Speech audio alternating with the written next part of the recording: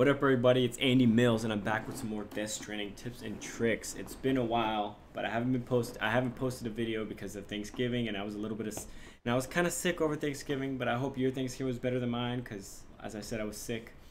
But today I'm going to show off 3 things for you guys. Today I'm going to show off what it looks like when you get a Voidout, how to achieve a Voidout. I'm sure you guys know, but I'm going to show it off because I've gotten several comments asking for that. Second thing I'm going to show off is peeing on the sludge monsters. I've also gotten a comment for that, showing that off, because it's pretty funny actually. The interaction is pretty funny. And then the last one is cutting the umbilical cord of a BT. In chapter 5 you get an upgrade to your handcuffs, but they never really force you to actually cut the umbilical cord for a BT besides the story point that I'm not going to talk about. I don't want to spoil it if you are not at chapter 5 as of right now and watching this video. But let's get straight into it. Alright, so I pretty much preloaded myself in an area where there's a lot of BTs. I'm going to initiate this. I hope my volume is pretty high. Because I know in this area it's super loud, and this, like, anytime you go into a BT area and the storms, the lightning, and the music is pretty intense. So hopefully the volume is good. Let me know in the comments below if my volume's not, if it's not high enough. I've gotten that before and I can adjust it. So I appreciate the feedback. So first thing I'm going to show off is kind of the umbilical cord. And one thing I noticed, can you guys see this? Hold on. You see the two? You can see the two floating bodies. That's a family. That's a man and a wife and a little baby on the right. Can you see that? I noticed that one time and it creeped me out. So maybe that's the wife, maybe that's the husband, and or the mother and father, and look at the little baby. Isn't that crazy? That's creepy. Anyways, let's get back to what I'm trying to show off. So you can see all the umbilical cords. You kind of sneak up. You gotta go real slow, and then just press Q. And this unlocks an achievement or a trophy if you haven't gotten that trophy. I forget what the trophy's called. I can look it up right now because I just got it a second ago. Yeah, rest in pieces. And when you do that, you actually get likes from BTs because that's a humane way of killing them. Anyways, let's get on to the next thing I'm going to show off, and that's peeing on the sludge monsters. So you're going to aggro the BT. Get this portion of it. Shake off any of the BTs that are on you.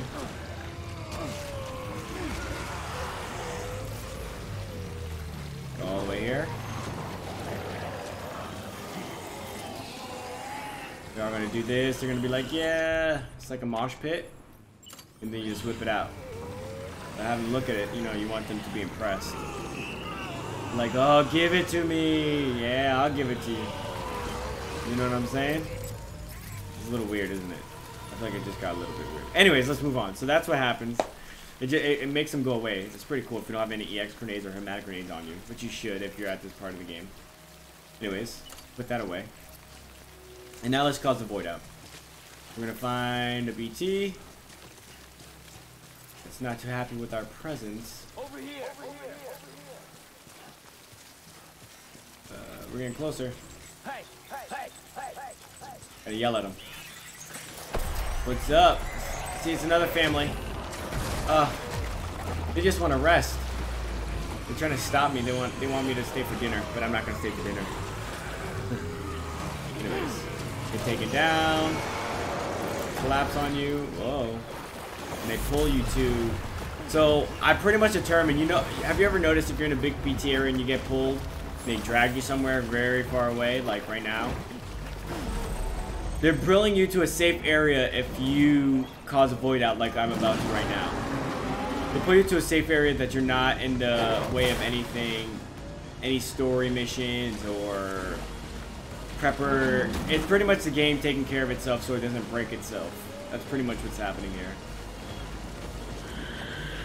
Alright, now I gotta wait for this dude to swallow me. He takes a long time. He likes to play with his dinner. Alright, now he's gonna suck me in and it's gonna create this black hole. Ow. Voidout. Believe it or not, it took me several tries to record this. Apparently, if you take a week off of recording, you forget how to do everything. Your camera or your computer forgets all of its settings, all the volume settings, all the lightings. Yeah, it was a mess. Anyways, so I'm trying to get this video out to you guys. It's the third time. I don't even know how many times I've tried to connect or try to record this. But anyways, I said connect because I was about to talk about this.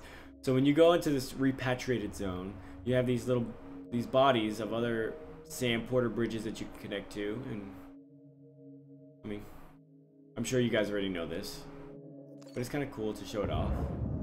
Literally just swim up to this guy. Now we're connected. But a cool thing is that as soon as you spawn, each person you connect to in this zone, it spawns an item that you can pick up afterwards.